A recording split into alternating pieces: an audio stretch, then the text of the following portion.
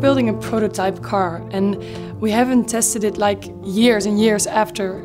Every moment, every day, every minute, something can go wrong, and you don't know if you can fix it. There's a lot of pressure being the team manager. I mean, you are the one that has to carry the weight of the team.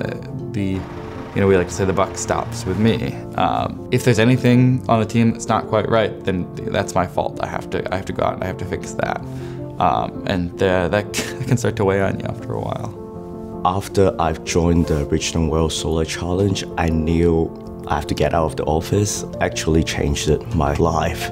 It's very different than living in the Netherlands. It was kind of exciting because we sleep in tents and there's wind and there's heat and you don't have really tap water to cook with and stuff, so that's an amazing experience. This is like one of the biggest student competitions there is, so it's really challenging. It's not just about building a car, but also about survival and team spirit. It's cool.